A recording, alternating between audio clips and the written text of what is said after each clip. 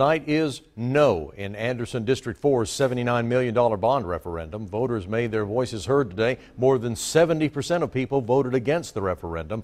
District 4 leaders say they wanted to have that money to fund improvements to current schools, build a brand new middle school. They also say they would have funded safety enhancements. Signs for and against the measure were throughout the community.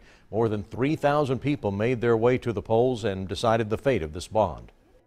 But I just don't think it's necessary, at least definitely not the amounts that we're looking at. I understand the increase in taxes. That's always a little scary because that's more money going out. But I also feel like there's things that we spend every day that we don't necessarily need to buy.